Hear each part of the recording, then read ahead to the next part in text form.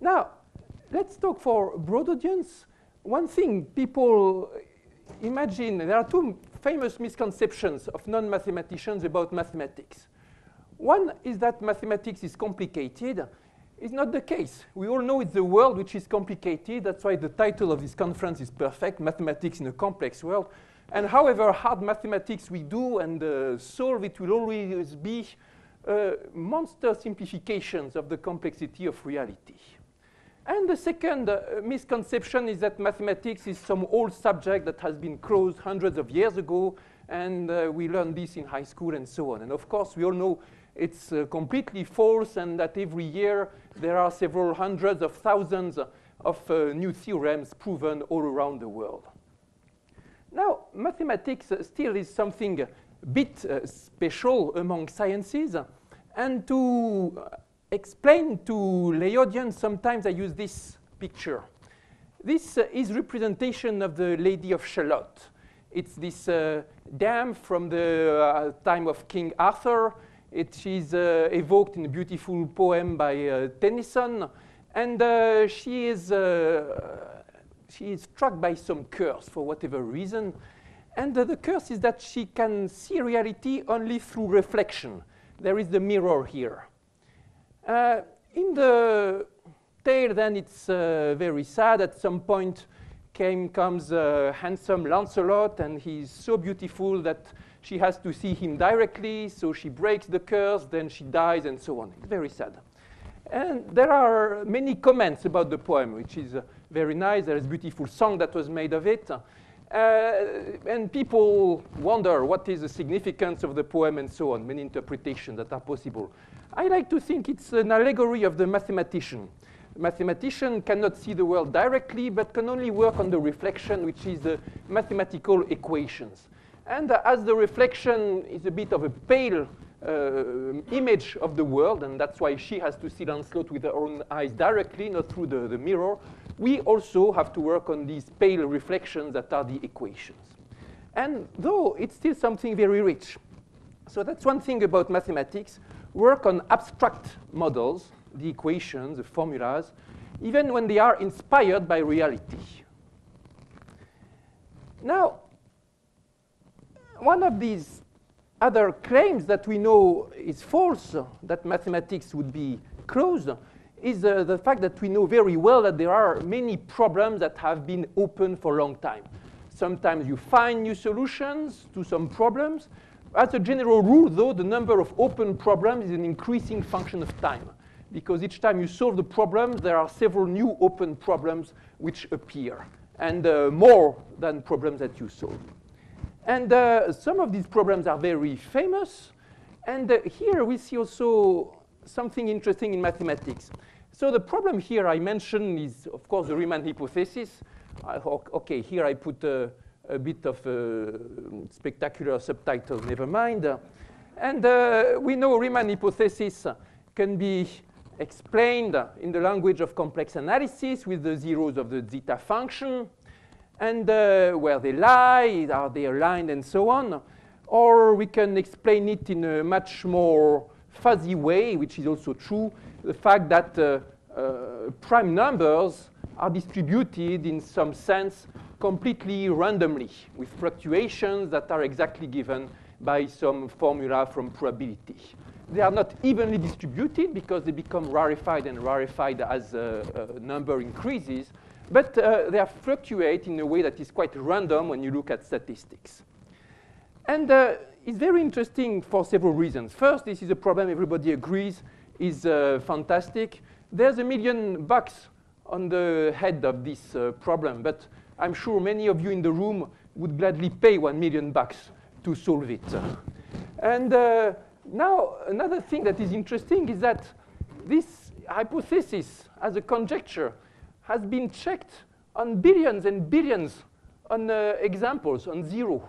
In any other field than mathematics, it would be considered truth. It would be considered a done deal. But for mathematicians, even experimental evidence, even if it is billions of positive checks, is not sufficient. Because we only trust logical reasoning. And that's the other second thing that is completely distinctive of mathematics. Only trust in logical reasoning. It's a kind of supreme form of scientific skepticism. It is still science, but you push some of the principles to their extreme. Now, this makes people fantasize a bit, and you see here there was this Guardian article some time ago saying that it could bring doom to internet if this conjecture is solved. Why on earth did the journalist write this? Well, because he understands that this is a problem about prime numbers, and that prime numbers are interesting for encryption, so for coding messages and security and so on. So he thinks if we solve the Riemann hypothesis, we can break coding algorithms more efficiently. Of course, it's nonsense. Precisely, Riemann hypothesis says that prime numbers are randomly spaced. So what on earth could it help factorizing the big numbers? Of course, it's absurd. This shows also that it's hard to convey science and to explain it to journalists. However, you can feel the enthusiasm still that is in this journalist's paper.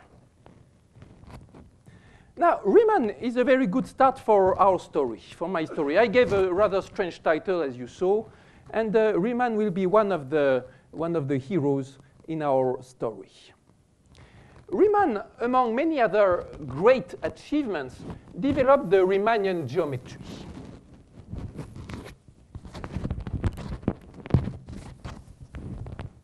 Okay, better. Riemann developed the Riemannian geometry, which is a generalization of the Euclidean geometry. Euclidean geometry is flat, with the basic things being angles and lines. Angles, length, and lines, which are the shortest path between 2 points, say in a plane or in space. And it was a big topic in the 19th century to extend this to more general geometries. One of the key players was Gauss, and he introduced some important ways to understand geometry. And Riemann, who was his student, kind of founded a new way to look at it and made the definition still used today, what is the framework to do non-Euclidean geometry. This was Riemannian geometry. Riemannian geometry is a world which is like our world, but it's distorted. At each location, you allow variations in unit of length, so it may be longer or shorter, and also the angles may change. In technical terms, you choose your quadratic form at each point in the space that allows you to define angles and lengths. And then, of course, if it's distorted, like you want to do geometry on a sphere or on whatever surface you have, battle, whatever, of course, you cannot speak of a line. But if you have length, you can still define what is the length of a curve, and you can still define certain particular curves to be minimizers of the length between 2 points. These are the geodesics. This is the natural generalization of a line. Shortest paths in this world, of course, are not straight. They are curved, as they are in our world on the Earth. If you look at a very good way to see this materialize is to look at the trajectories of planes on a map of the world, and you see how they are curved to minimize the length. Now, besides describing in mathematics, we have to understand, of course, and classify things, say things are of this species, that species, and find some quantities, some numbers which help you understand the complexity of this world. One of these amazing achievements, still the basis of Riemannian geometry, is the notion of curvature. I will not define it precisely here. I will only draw pictures, show pictures for 2 dimensions, in the case of surfaces. And then the notion of curvature is the one that was already introduced by Gauss. And this curvature you can understand as a way to describe the speed at which geodesics separate. If we are in a flat space, geodesics separate in a way that is proportional to the length. If you are in a positively curved world, geodesics separate slower. Like here on the Earth, if you look at 2 distinct geodesics emanating from North Pole, they will meet again once in South Pole. Very different from our experience of the Euclidean world. If you meet once, you never meet again. You separate and never see each other again. while on the Earth you do see each other again. It's an indication that you don't separate fast. Another way to see it is that in positive curvature, that's like the sphere, triangles are fatter than the Euclidean triangles. For instance, the sum of the angles is always more than 180 degrees. In this case, with 3 straight angles, it is 270 degrees. And it can be even more, of course. On the contrary, in the world of negative curvature, like hyperbolic space, you see here, this is a model of hyperbolic space. This is famous picture drawing by Escher. The units of length change, so all these fish, in fact, have the same dimension. They're all isometric. And you see here, there are some approximations of the geodesics. And here in this world, the triangles are, on the contrary, skinnier than the triangles of the Euclidean world. And the sum of angles is less than 180 degrees, and so on. Negative curvature is very fascinating, in particular because there is no model as concrete as the sphere that we can see in our three-dimensional space to be a constant negative curvature space. We can have approximations, though, and sometimes with singularity lines, and this negative curvature world is full of beautiful shapes and curves. I mean the mathematical shapes, of course. Here, you see, this one and this one are pictures taken from the Hyperbolic Reef Museum in Dublin, in which they do this hyperbolic knitting that you see here and here, which is just an approximation of negatively curved, constantly negatively curved, let's say, tissue. This is a shape that is obtained from the study of a nonlinear Schrödinger equation. It's some attractor for a finite dimensional dynamics which describes its asymptotic state, that is in technical words. Just look how nice it is. It is also negative curvature constant, except for these singularity lines, which are compulsory if you want to have an object that is embedded in our three-dimensional space. This one is another example. It's the pseudosphere, also negatively curved, constant negatively curved. And this one has a singularity here. This one was displayed in the Fondation Cartier pour l'Art Contemporain, showing that this kind of objects is fascinating to artists too. Now, this shows also, these examples show how mathematics can be felt as beautiful. And then the same way as there was an attempt of defining what is a good piece of music, it's something you want to hear again, we can say something is artistic if it inspires artists, and that's an example that fits the definition. It is not just artistic, it is also very useful, as we know. And this combination of art and useful is also a distinctive feature of mathematics. On the basis of the Riemann curvature, defined for any dimension and world, Ricci and others introduced other notions of curvature derived from the Riemann curvature, which turned out to be absolutely critical for the development of the Einstein general relativity theory. We see here how, after about a half-century, something which is pure mathematics becomes an important object in the physical description of the world. And that's the time when Einstein completely changed his view of mathematics, saying, before I thought it was just people thinking for pleasure. Now I understand how important it is for my job too. And now, as we know also, it is fundamental to use these general relativity corrections in order to have accurate GPS prescriptions, GPS indications. So in a way, in each of our GPS, there is a bit of Riemann, a bit of Ricci, a bit of Einstein. You can check by opening it and see inside. Riemann was remarkable in observing the world around and trying to discover some regularities, some singularities, some shapes in various contexts. For instance, he also was one of the first interested in describing shocks. in compressible fluid dynamics. The kind of shocks that we can see due to some reflection of lights. How is it that there is a cusp appearing here? How is it that there is here for a supersonic plane, we can see some discontinuities in the velocities of the fluid around. Or here, this one is less poetic. Maybe it's a Kalashnikov, you know. And this is sending a bullet. And you see here these beautiful waves that are formed, these shocks that are in the wake of the bullet. This is the kind of thing that Riemann also tried to understand in relation to physics and gas and fluids. In fact, it's rather frightening when you look at the list of topics named after Riemann and you contrast this with the short life that he had, only 40 years old when he died.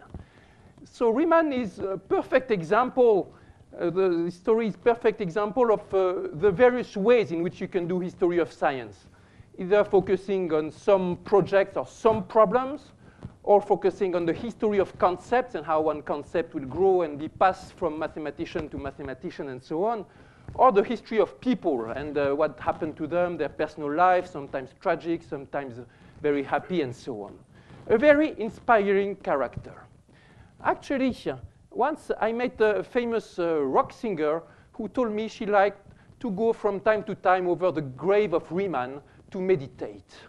It can, in this way, we see also we can be proud in a way that the great mathematicians are source of inspiration for all kinds of people. Graves are very inspiring, actually. I know this too. And this is a picture that was taken in 2006 in Vienna in the Central Cemetery at a time when we were commemorating the 100th anniversary of the tragic suicide of Boltzmann. So on the grave, you can see here one of the most famous formulas in physics, a formula that has a lot of content, like E is mc squared and so on. It reminds us of the, oh yes, by the way, the formula in this way was written by Planck, first in this form. We heard in the beautiful lecture of Peter, he was speaking of Planck as a kind of prophet. And there was, like, in this lecture, Planck said these words and so on. Also, Planck found the perfect syntax for the Boltzmann formula behind the entropy. So let us take some time, this will be a second story, to evoke the amazing contributions of physicists at that time, around 1860, which was the time of a revolution in physics. Revolution that was not less important than later the revolution of quantum mechanics. It was a statistical revolution. A bit more messy maybe than the quantum revolution, but still of no lesser importance.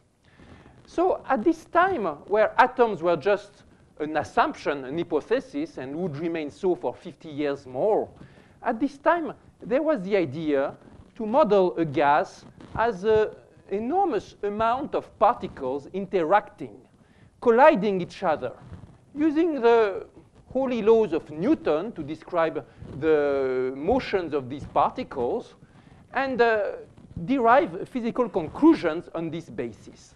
It was not the first time that people were thinking of matter as made of atoms, of course, but it was the first time that people were really pushing through this very deeply to find some conclusions that maybe could be confronted with experiment and so on, some predictions, some deep predictions. The two main heroes in this revolution were Boltzmann and Maxwell. We heard already about Maxwell in a previous talk as a founding father of chaos paradigm, as they know this in England. Of course, in France, we are taught from kindergarten that chaos is due to Poincaré and Hadamard. Okay, that's the way it is often. Now, what Boltzmann and Maxwell did was build up on this idea that we don't want to represent all the billions and billions or billions of particles that make up a gas, like a gas in this room or gas in the atmosphere. We don't care. First, we cannot, and second, we don't care about all these particles. Only thing we care about is the statistics. What is the proportion of particles going left, proportion of particles going right, and so on. And so, in this new representation, new description of the world, we don't think of the positions and particles and velocities of particles. We just think of the statistics of it, depending on the position, but also on the velocity. Because if we want to predict the future of one particle, you need to know its position and its velocity. It's the same with many particles. We need to know all positions and all velocities. Or if we want a statistical description, we need the statistics in position and velocity space. This is the reason for the word kinetic theory. This, of course, was not just coming out of the blue. Like all revolutions in science, it was building on previous work. The kinetic theory, as developed by Maxwell and Boltzmann, takes place in several other scientific movements. One was the development of thermodynamics. We'll see later the relation.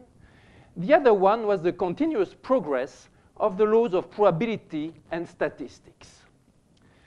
Let's recall that probability in modern sense essentially start around 1700 with statistics. Here, it's of course an exaggeration, since there were previously the important works done by the mathematicians of the 17th century.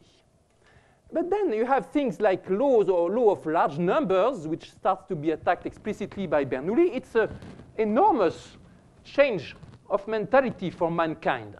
Before that, randomness is something you cannot predict. Will it rain or not? We don't know. No way to tell.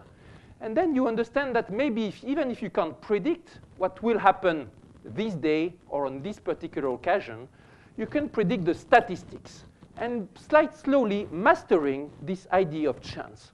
And you toss your coin 1 billion times.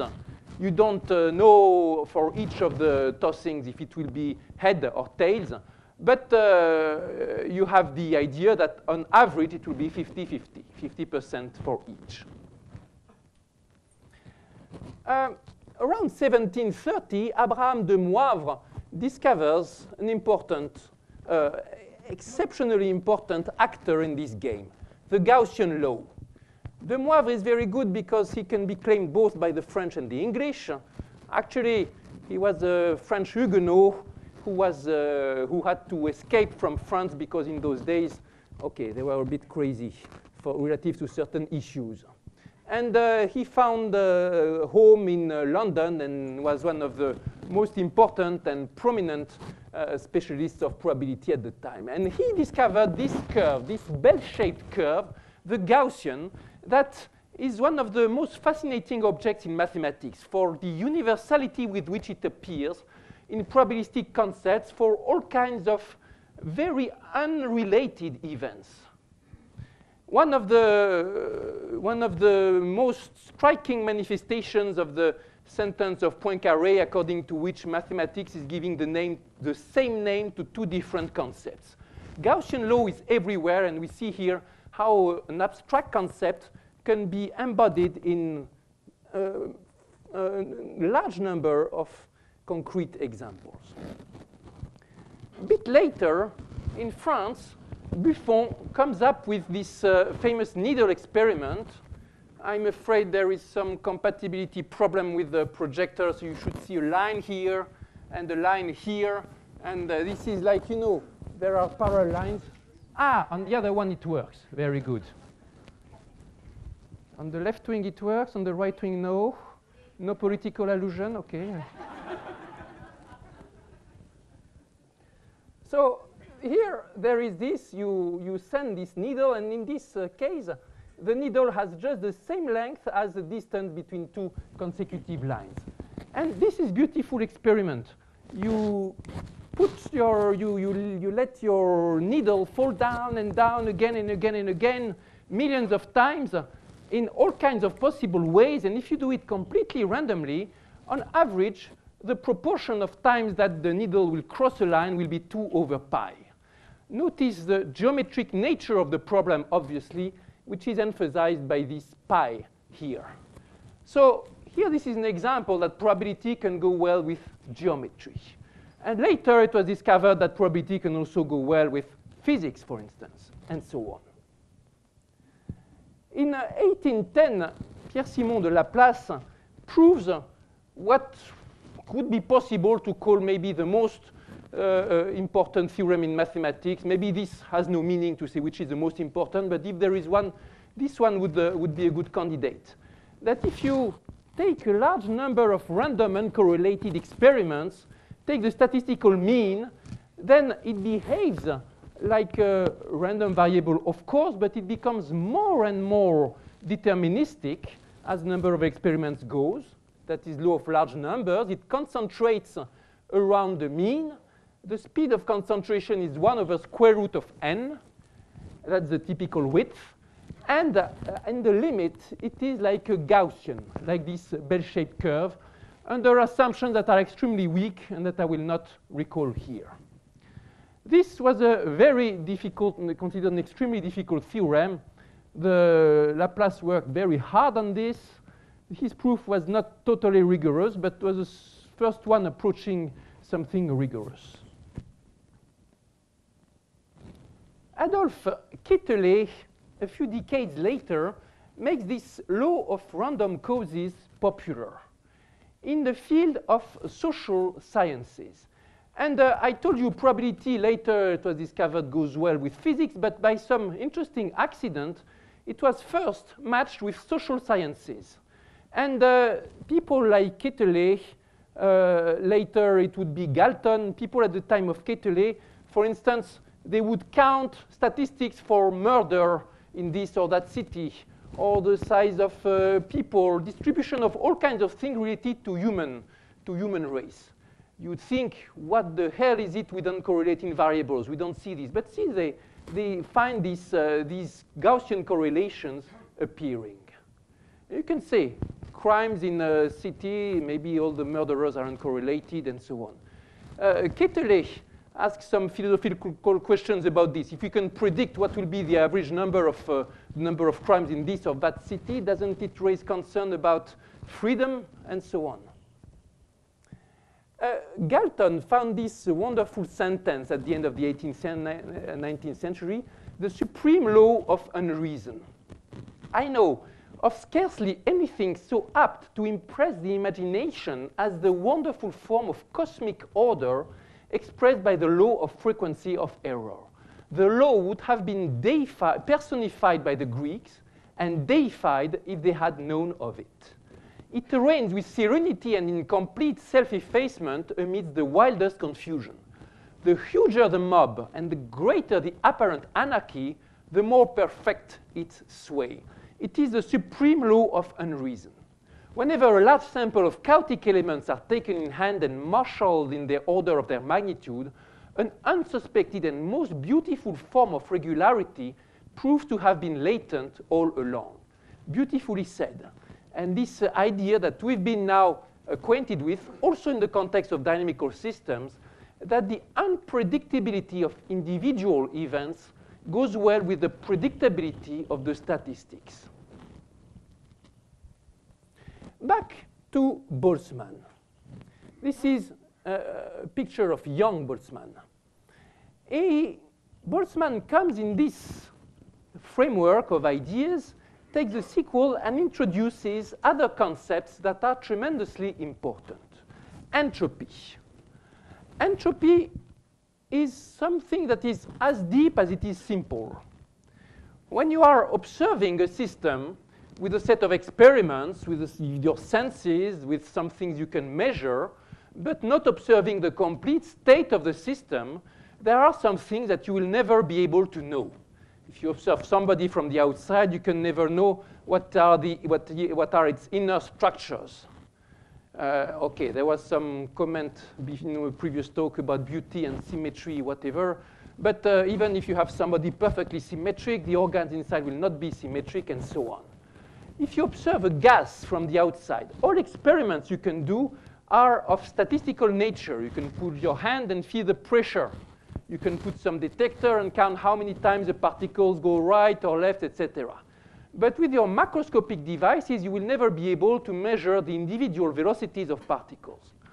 So that's why we replace the precise Newtonian description of the particles by the statistical description in which the only object is this distribution of particles in the position-velocity space. There is a reduction in the precision, so there is some unknown, some uncertainty when you observe the system. That uncertainty you measure.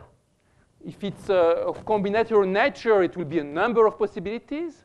If it is continuous, it will be a volume of possibilities for some natural measure in the problem. This number measuring the uncertainty you call W, you take its logarithm, which measures the number of characters you need to write this uncertainty with a number. You multiply by some physical constant, and this is your entropy. S is k times the logarithm on the number of possibilities. Boltzmann found this, but with this it would just have remained an abstract concept, not so useful in practice. It's important, before we go on, that we notice that entropy is not an intrinsic concept of matter. If you measure the entropy of a gas as macroscopic beings, or if you become a tiny particle and go and explore the gas, it will not be the same entropy. Entropy depends on the observer, on the scale, on the discretization, or on the continuous representation that you have. At quantum level, of course, the entropy would be completely different. Boltzmann shows that if you are on such a scale that you describe your system by a probability density, then you can compute the entropy with some approximation, and there is this workable formula minus integral of f times log of f. And you integrate over the phase space. This was extremely important. The abstract definition becomes more concrete. You can use it as an engineer, you can use it in physicist reasoning, you can use it in proofs, and so on. The passing from one to the other is based on a nice combinatorial example, exercise that you can solve with the Stirling formula, for instance. And it's just an exercise, but also it's very deep. It is the basis also of what is known in theory of large deviations as the Sanoff theorem. With Boltzmann, we understand important laws and new ways to see natural world. For instance, Boltzmann has this idea that what is more frequent, what has more possibilities, will happen in a more likely way. And this can be measured with the entropy. Take a gas, for instance, that you put in a compartment of a box. You take a big box, you divide it in two halves, you put gas in one half and emptiness, void, in the other one. And you let the gas free to do whatever he wants. After some time, the gas, as we know, will fill the whole of the box. We know there will be some thrust, the gas will invade the box, and we like to think that the void has some power of attraction, the power of attraction of the void. Boltzmann tells us it's nothing to do with the force of attraction or suction. It's just that there are much more possibilities to fill the entire box because each particle has a possibility which is twice as large. It gives much more possibilities than if you just stay in the half of the box. So he gives just a combinatorial explanation behind the fact that the gas will fill the whole box. To take an analogy in social sciences or social observation, you can take children in a school, like in a very elementary school, and they are out of the classroom. Maybe they are very ordered at the beginning, or in one corner of the recreation hall, la cour de récréation, I'm not sure what's the courtyard where they play, right? And yes, a playground. They are in a playground, in one corner of the playground, and after just a few minutes, they will be scattered everywhere. It's not that they are attracted by empty spaces. It's just that they do random things, small groups independently of other groups, and so they will, just by chance, fill the whole of the courtyard. So there is this power of the probability to explain also fluid mechanics that Boltzmann feels. You can raise an objection saying, if it's just a probabilistic thing or combinatorial thing, there should be the possibility that the gas does not always do this, and that it should sometimes stay in half of the box. This actually never occurs and is never observed and will never be observed because of the numbers involved. Each particle has 2 times as possibilities with filling the whole space than filling half of the space. Now, for each particle, this is a factor of 2 in the number of possibilities. If you have 10 to the 20 particles, think of the number 2 to the 10 to the 20, which will be the ratio of volumes corresponding. 2 to the 10 to the 20 is a number so absurdly large that there is no way our brain can represent it. I like to compare it with the ratio of the volume of the galaxy to the volume of a proton. And the ratio of the volume of a galaxy to the volume of a proton is nothing, almost 0 compared to that number, 2 to the 10 to the 20. You would have to make blow-ups of proton into galaxy like hundreds of billions of times. Now, Boltzmann was able to use his discovery of entropy in conjunction with another field. Before that, we were in probability and combinatorics. Now he combines this with arguments coming from the field of partial differential equations. This is a gallery of partial differential equations. Because this is a talk for lay audience, I will ask people to just look at them in an artistic way. And these are all nice symbols. Look at the beautiful integrals and so on. And they represent also nice objects and nice concepts. This one is the Boltzmann equation describing dilute gas, on which I spent something like 10 years of my life and was very happy to do so. It was my PhD subject. And it describes the evolution of the density of particles in a dilute gas. F here is the same as the statistics distribution we saw before. And using only the fact that particles collide from time to time. This one is the other main hero in kinetic theory, the Vlasov equation, which describes, for instance, the statistics of electrons in a plasma, or the statistics of stars in a galaxy. It is a beautiful thing that the same equation can be used at such different scales. Imagine the difference between the scale of an electron and the scale of a star. However, the same equation will describe the statistics in one case and in the other. Think that there are hundreds of billions of stars in a galaxy after all. Just you have to change one sign because electrons repel each other while stars attract each other. Here are other famous specimens of partial differential equations. In the previous beautiful lecture by Peter Markovich, we saw how some of them describe so accurately or in such beautiful qualitative way some features in nature. For instance, there was this one of the examples of reaction diffusion equations. And we had the beautiful pictures of the spots of the giraffe, but also it corresponds to this beautiful equation. Here, this is the Euler equation for incompressible inviscid fluids, one of the older members in this family, 1755 or something like this. Still one of the most dreaded in this whole gang. Sometimes these differential equations have acquired considerable importance, practical use. Like Navier-Stokes equations are used every day to predict, to forecast the weather. And sometimes they are used to solve problems that are internal to mathematics. Like the Ricci flow, which was used by Grigory Perelman following the previous work of Richard Hamilton to prove the Poincaré conjecture.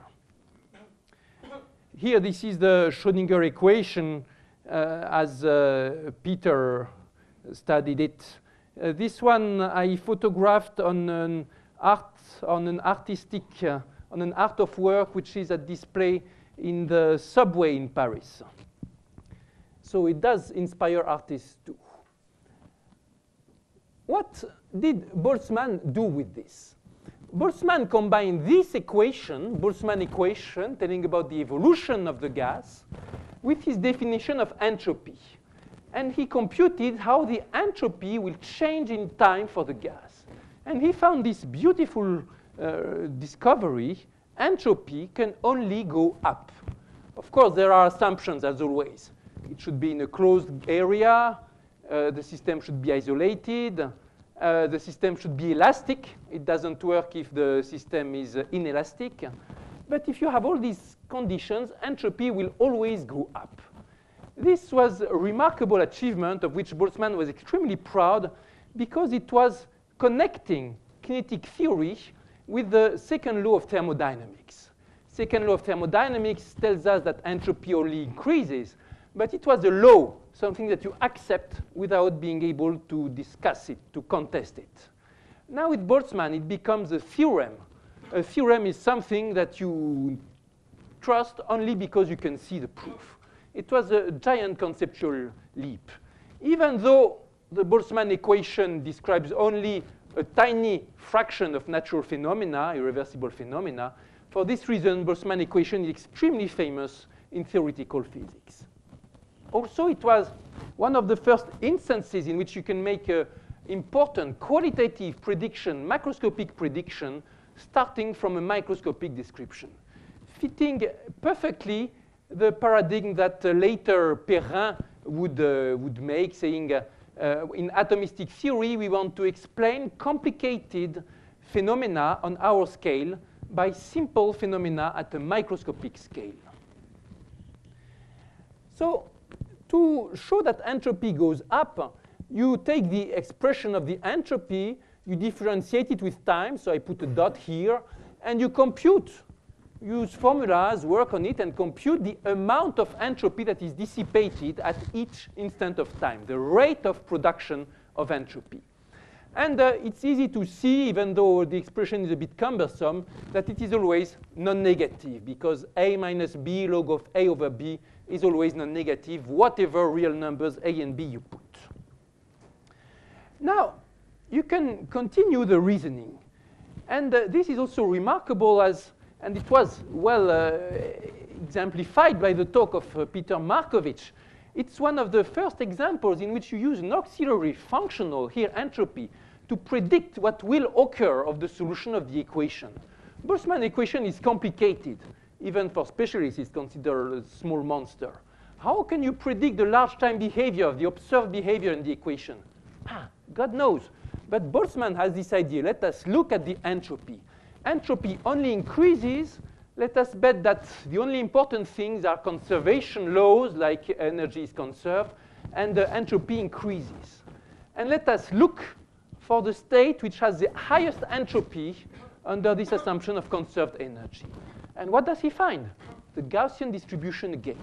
As in the classical probability theory, Gaussian distribution appears from a completely unrelated reasoning. Beautiful.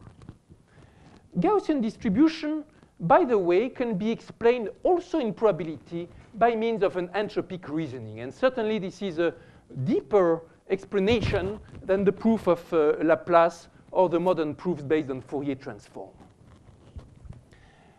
With this, you see all kinds of problems that people can start to study from mathematical point of view. And there are hundreds and hundreds of papers on Boltzmann equation and on entropy production. As was mentioned in the introduction, one of the pushes for a certain trend in this business was given by the Cerciniani conjecture. This is a picture of Carlo Cerciniani. And this conjecture was made in the beginning of the 80s, that there would be a relation between the production of entropy, the rate of production of entropy, and the distance from your state to the maximum entropy state, which is the Gaussian. Distance that would be measured just in the difference of the entropies. Since this, here on the left-hand side, is up to a constant, the time derivative of the right-hand side. If such a quantity, if such an inequality were true, we would have a differential inequality on the rate of production of entropy that would imply a precise quantitative hold of the time it takes to reach equilibrium, or very close to it. That's the kind of question that mathematicians like to ask. Okay, I have the equation, my physicist friend knows that it will converge to equilibrium, but how long does it take? I don't want a precise number, but I want to understand the factors, the physical factors that will influence this speed of convergence. Maybe higher density is better.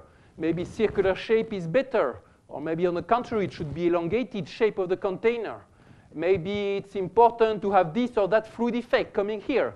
Maybe it's related to this other problem, etc. And that's a problem that was just a 2-page proof it will converge to equilibrium becomes a 100-page problem. What are the different factors that will influence the speed of convergence and so on? And the Cédric conjecture was the first brick in solving this problem. Take a smooth solution of the Boltzmann equation. What can you say about the speed of convergence? So with Giuseppe Toscani, as was mentioned, I worked on this at the end of the 90s, and we showed that the Cédric conjecture is almost true. Just you have to put here a power that is arbitrarily close to 1. At least we proved this for some of the kernels, some of the interactions.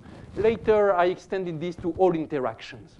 And I also showed, this is one of my very favorite papers, actually, that the Cédric conjecture is true when the kernel here grows like quadratic of the relative velocity.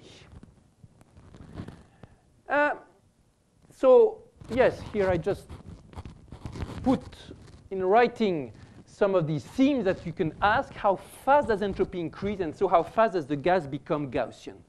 Again, it's a purely mathematical problem inspired from physical consideration. So I worked for a long time on this kind of problems. Other types of problems also in Boltzmann equation, but this entropy increase was one of my very favorite. Boltzmann inspired researchers like me, physicists, mathematicians, many people. I mentioned he committed suicide in 1906, but his work was inspirational for, maybe it will remain inspirational forever, but for many famous people after his death. Albert Einstein, of course.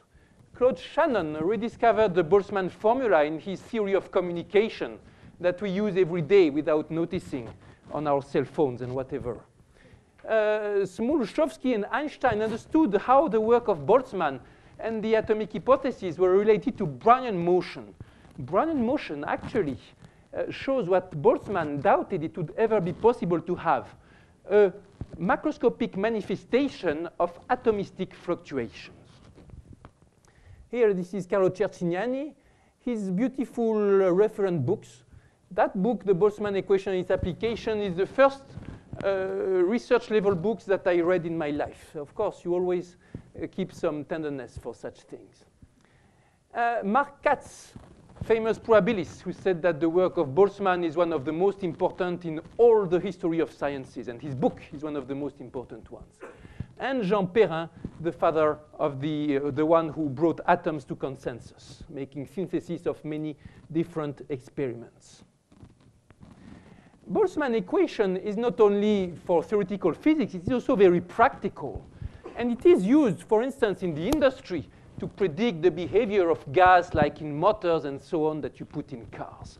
So again, you see how some theoretical thinking can bring to applications long later.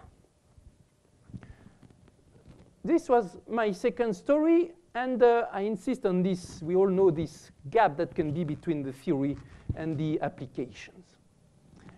The applications in physics, in engineering, but also in mathematics. And entropy turned out to be an amazingly powerful concept in mathematics later, all throughout the 20th century. It is fundamental in compressible fluid mechanics, for instance, for selecting physically relevant solutions when you have shocks. As I already mentioned, together with the Fisher information, it is a key element in the information theory. As I also evoked, it is also possible to use entropy to derive a law of errors, central limit theorem for experts, which is quantitative, based on this entropy principle. And in this way, kind of unify the law of errors and the law of the Boltzmann equilibrium. But also, it played a key role in two of the most famous results about partial differential equations since in the past 100 years. One was the Nash theorem of regularity of non-smooth diffusion equations. In this country, of course, it's important to recall that De Giorgi proved the same theorem at the same time with a completely different method, which did not use entropy. And but in the Nash theory, you can see this use of the entropy and the ideas of Boltzmann. Actually, I learned with amazement that the concept of entropy was given to Nash by Carlson. Carlson knew it because he had been working on the book, the unfinished book by Kahneman. Kahneman was the first mathematician who tried to devise a mathematical theory for the Boltzmann equation in the 30s. So we see here how ideas go from person to person, from Boltzmann to Kahneman, from Kahneman to Carlson, from Carlson to Nash. And here we have this theorem solved that seems to have nothing with the Boltzmann equation. And also, Perelman used an amazingly clever entropy formula, actually a kind of combination of Fisher information and Boltzmann entropy, to prove the Poincaré conjecture. Other people used the entropy to establish hydrodynamic limits, even in context that is not gas dynamics. And one of the most amazing developments, Voiculescu used entropy, adapted the definition of Boltzmann to the non-commutative setting to classify, to solve some problem in the classification of 2-1 factors, which are some of the bricks in the theory of von Neumann algebras. Here there is no relation whatsoever, even with physics, or very, very remote. I will mention, and I will go back to it at the end of the talk, that it is also the basis of defining the heat equation in a metric measure space, a very unsmooth space a priori. I call this AGS theory for Ambrosio Gili Savare. Giuseppe Savare here is one of the people who played such an important role in an amazing series of works showing how one can make sense of heat equation when you don't have a Laplace operator, don't have even a smooth space, just metric and measure, and some bounds involving entropy. Let's turn to a third story. This is the story of Leonid Kantorovich. Again, there will be this mix of theory and applications, and Kantorovich exemplifies this in a monster way by his work. Kantorovich, it was his 100th anniversary. It would have been his 100th anniversary last year. He was... What the hell is this?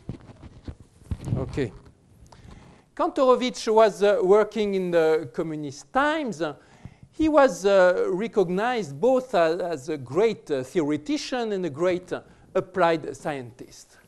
He worked in problems like partly ordered spaces from a very pure, so to speak, way, but also on very concrete problems like atomic bomb or taxi fares. I heard this, that at some point the fares in taxis in Moscow were revolutionized, and that was because the team of Kantorovich had devised what would be the best algorithm to satisfy customers and the drivers. He also worked on numeric approximation, calculators, and so on. He was spanning a whole bunch of areas. His masterpiece, 1959, coming 20 years after a first draft, is the best uses of economic resources. For this work and the mathematics he developed, he was awarded Nobel Prize in Economics in 1975. In a sense, it was the first time that an active mathematician was recognized Nobel Prize in Economics for some mathematics contribution, mathematical research. He was also very much devoted to serving his country at a time when it was not easy for scientists to do so. You know, best economists of this time could easily be killed in those days in the Soviet Union, just because he was right, for instance. And Kantorowicz was he was very daring, had this idea that it's important to organize better the economics in Soviet Union, otherwise they lose the war and so on. There is a book, by the way, about him recently. It's called Red Plenty by Francis Pufford. I recommend this. The story of Kantorowicz and his ideas. The life of Kantorowicz, the mathematical life of Kantorowicz, was strongly influenced by a chance encounter someday. This is Kantorowicz. Okay, another way to represent him. Now, at some time, it was a problem about plywood. You know, plywood is like this. You have to put several woods together in layers. He's the father of Alfred Nobel, who is considered the inventor of this technique.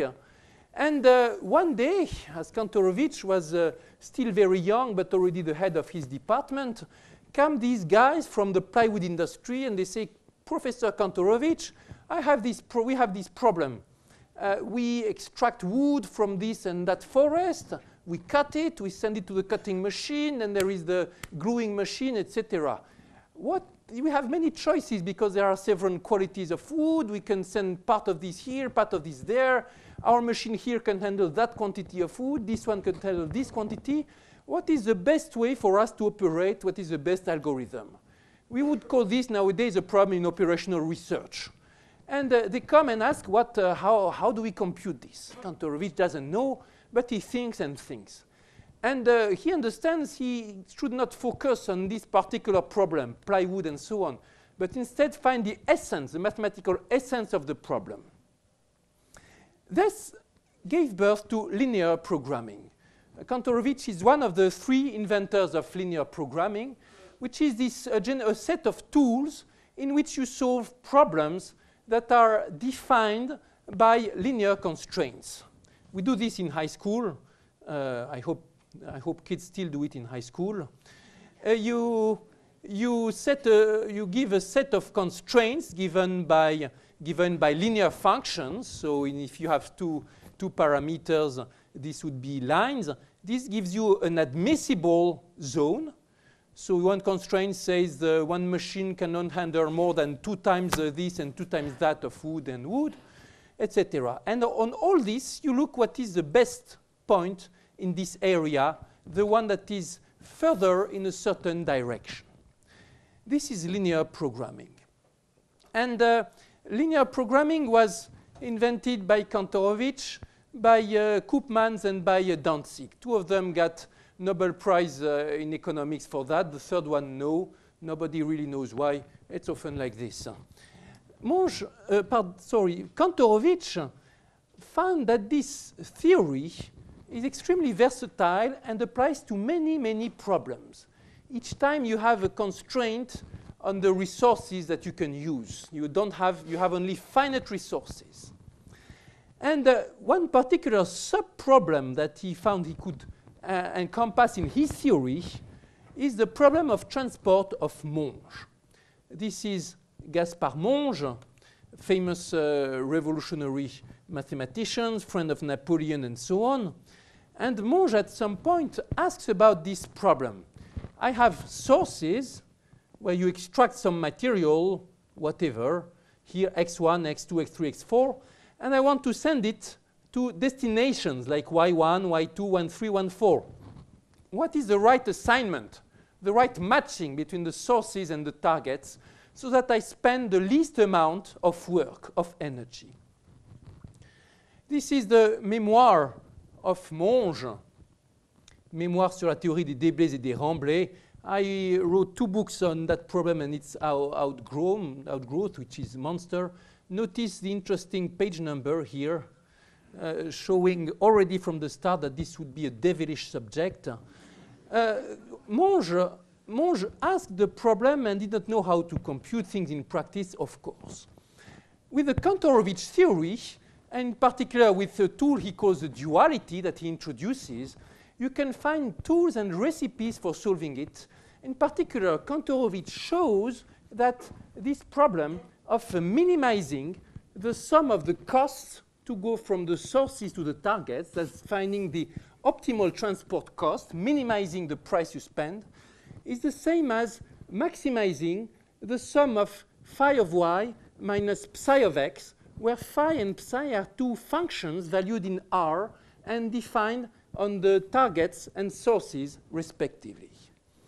How can we understand this? Here is the economic interpretation. Here I am, and I want to solve this transporting problem from the sources to the targets. Suppose I am a businessman. I own both the sources and the targets. These are mines, for instance. These are factories, and I want to see how I can send ships from here to there at lowest possible cost. But I can also use some intermediate guy, and he will take care of the transport. And this guy comes and tells me, I will take care of the transport. Just I will buy the stuff from you at the production sites, and I will sell it back to you at the consumption site. At the end, I will sell you back what I have bought from you at the beginning. So all we have to agree on is that first, he doesn't charge too much. But this, he says, it's OK, because every time the price at the end minus the price at the beginning will be at most equal to the transport cost. So I never overcharge you, because always the difference, the net difference, is bounded above by the transport cost. So, OK. But then we have to agree on these prices, or you have to suggest the prices. And these prices are the unknowns. And so this is well calibrated, not overcharging. And what this theorem says is that if the transporter guy is clever, he can squeeze out from you as much money as you would have been ready to spend if you had done it yourself. You see, behind this, OK, first there is a whole theory then how to use this and so on. Behind this, you see one of the obsessions of Kantorovich, constructing a rational theory of prices. And you can imagine how dangerous this was to do this in a strong ideology of communist Russia, in which there was a strong ideology about prices that was way oversimplified compared to the Marx one. And of course, it was forbidden to tell about such a theorem in public.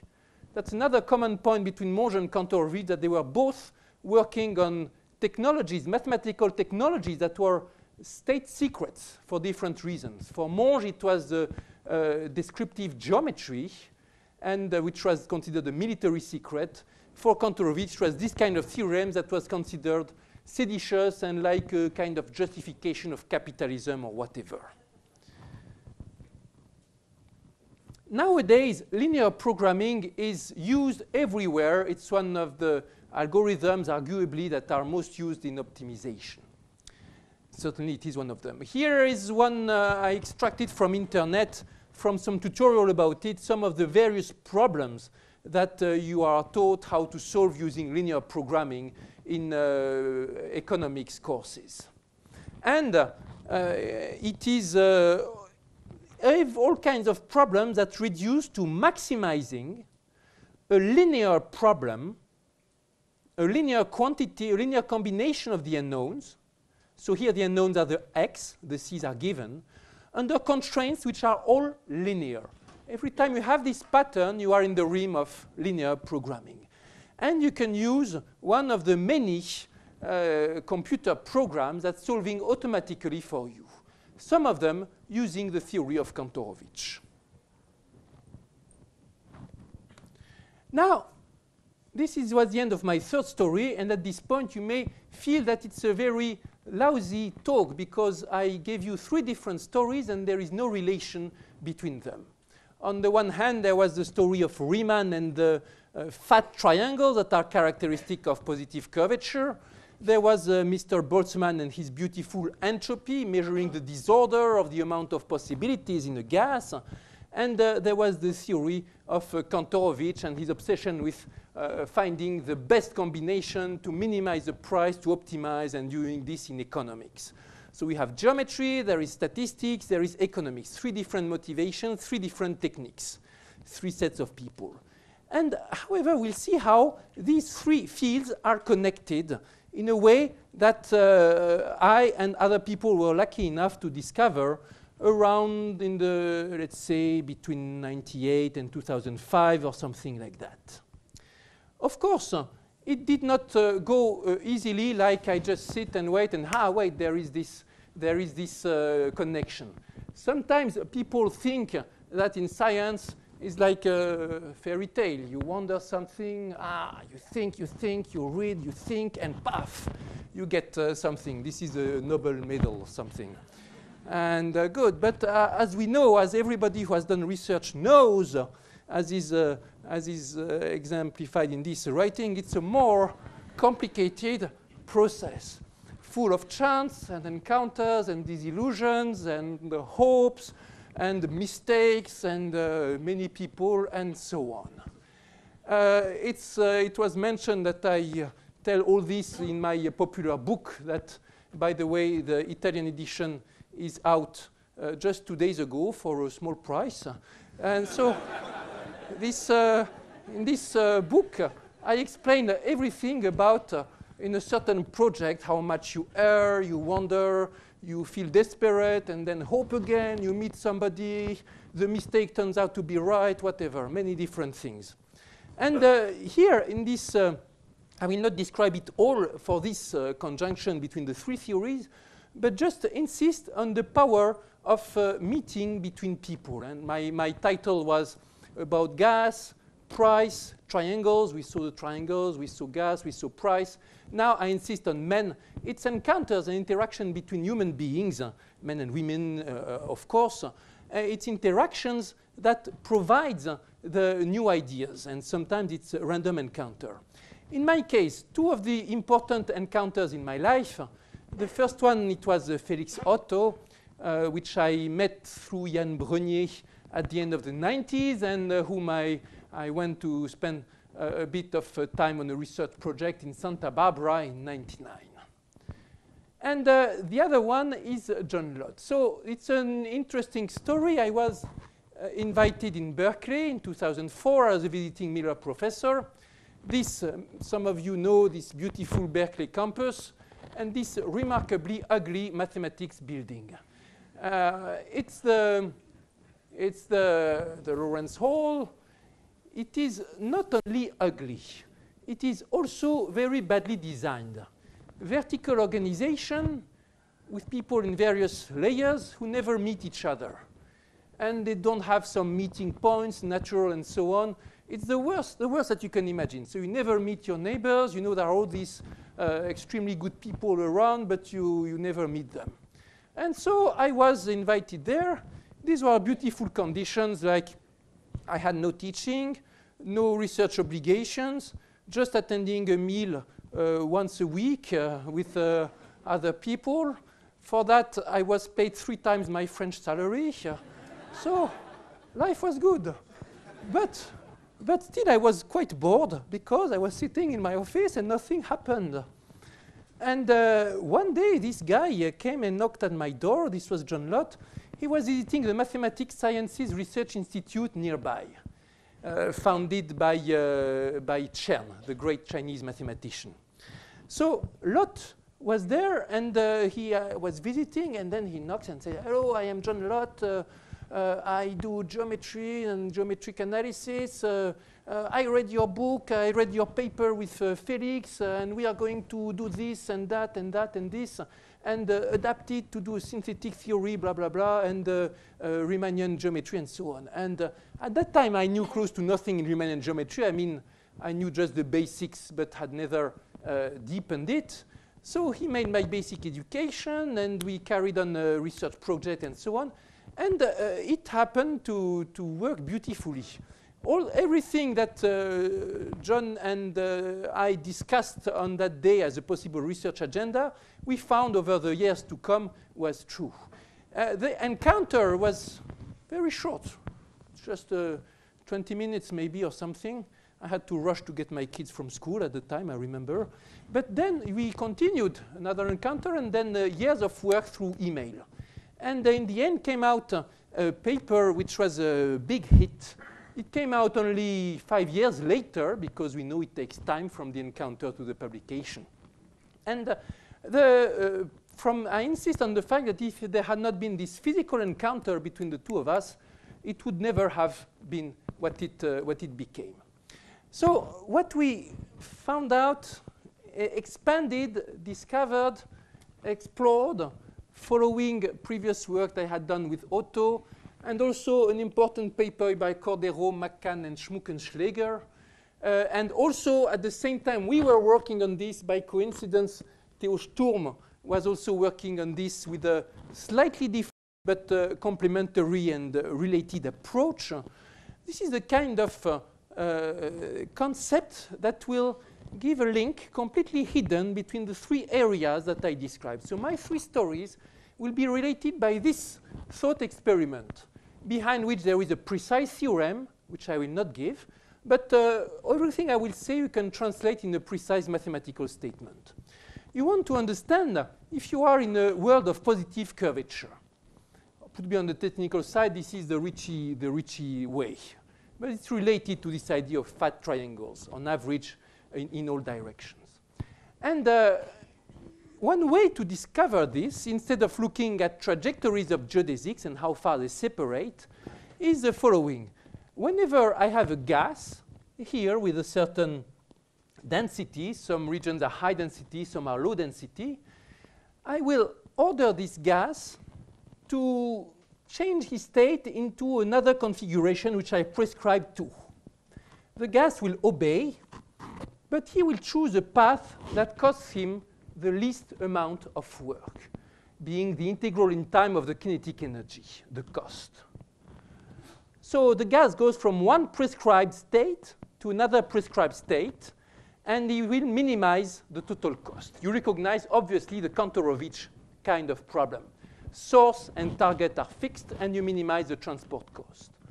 And all the way from time is 0 to time is 1, say along 1 minute, you will measure the entropy, that is the disorder of the gas at each moment of time. And if that curve of the entropy, which you plot using the Boltzmann formula, so here we are in the world of statistics, if that curve is always a concave curve, then it means we are in a positively curved world. And this puts us in the world of Riemann.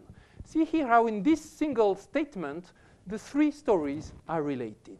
This was the basis for many developments. Let me emphasize that it's quite different from the usual interpretation of curvature. This would be the classical interpretation in terms of optics, thinking of geodesics as light rays. Suppose we live in a positively curved world, and we are here observing a light source that is there.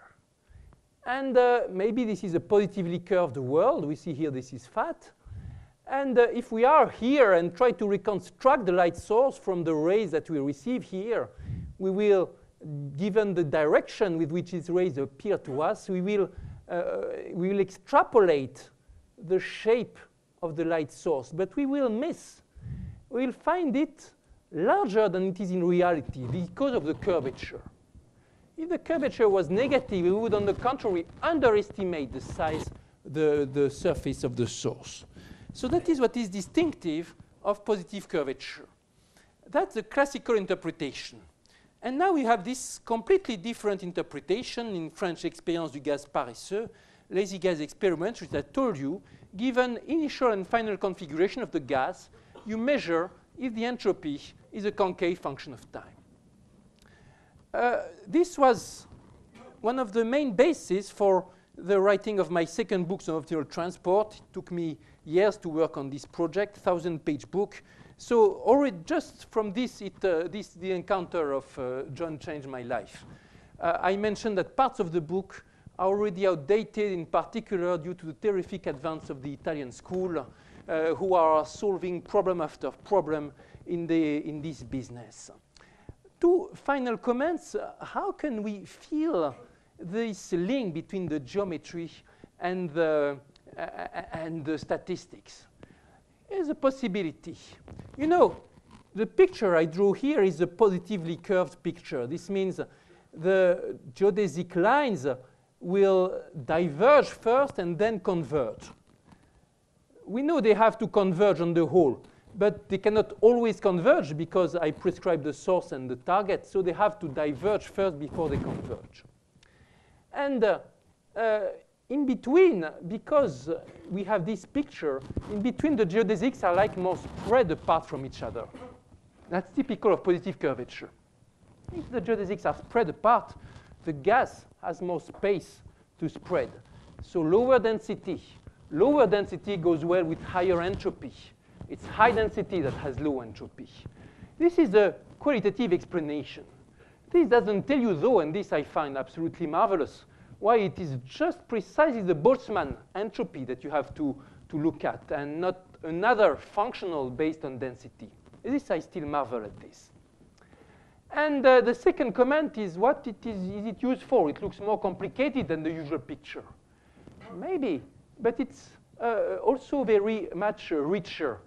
For instance, it is using this interpretation that we were able to prove a basic open problem that was remaining in geometry, showing that the limit of spaces of positive curvature has positive curvature in the sense of Ricci. And why? Because the usual interpretation goes very badly to the limit.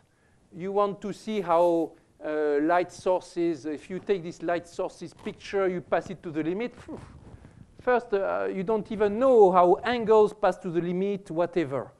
If your notion of convergence is very weak, just metric and measure, it makes no sense, this interpretation. But here, everything makes sense. Density doesn't need any smoothness. Geodesics, maybe I don't know how to define them, but I can always define the lowest cost. This is robust. This is easy. Entropy, I can always define. No need for any smoothness. So all the elements of this definition are very robust, and that's why it gives new possibilities. I will conclude with a kind of chauvinist note, but just, you know, I have to sell my stuff. Institut Henri Poincaré's goal is precisely to foster that kind of encounters, like there was between John and myself. John was there because he was the guest of MSRI. Institut Poincaré lives only on encounters. It doesn't have any permanent researchers, only guests for short periods of time. Some guests come here to do some projects. Some come as part of some big theme. Lot actually started to work on these kind of issues after participating in a trimester of Institut Henri Poincaré, organized by Thierry Coulon and other people. And so it's to remind us that even though when we discuss about science, we talk about papers, concepts, story of ideas, and so on, in the end, it's all just encounter between people in front of a cup of coffee or cappuccino or whatever. Thank you very much.